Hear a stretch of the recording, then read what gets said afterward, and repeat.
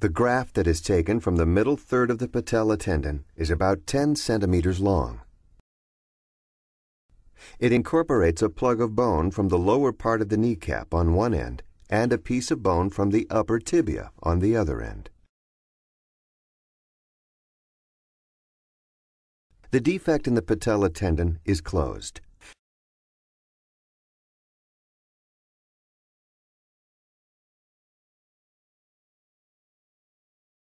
The tendon heals and eventually regains its strength. This graft can also be taken from a cadaver. This has some advantages, but also some risks. The rest of the operation is performed with the aid of the arthroscope while viewing the inside of the knee on a television monitor. The arthroscope is introduced into the knee and the joint is inspected.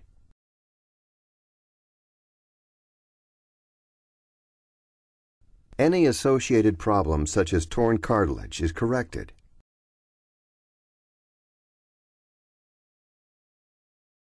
To create a tunnel in the proper location in the tibia, a guide pin is passed through the upper tibia.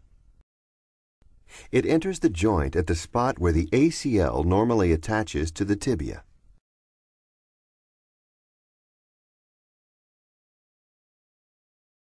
The guide pin is over-drilled with a cannulated drill.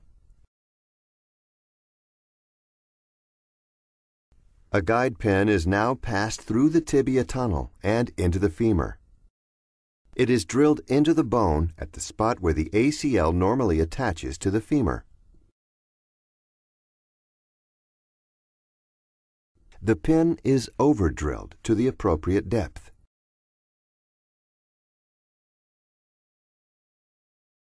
A long guide pin is now passed upward through the tibial tunnel across the joint into the femoral tunnel and out through the front of the thigh.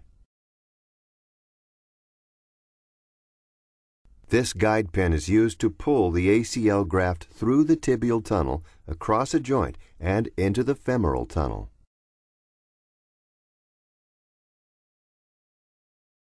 The knee is fully flexed.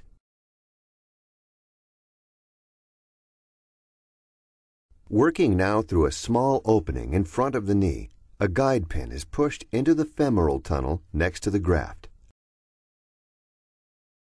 An interference screw is passed over the pin and screwed into the femoral tunnel.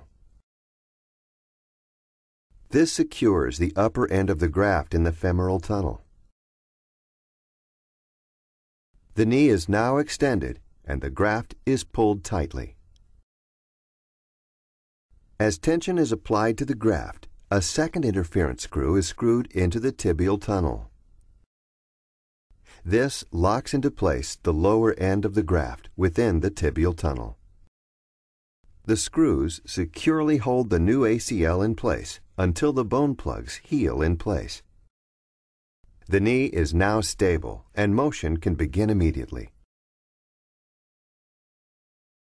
In fact, a continuous passive motion machine, or CPM, is used to slowly move the knee about 23 hours a day.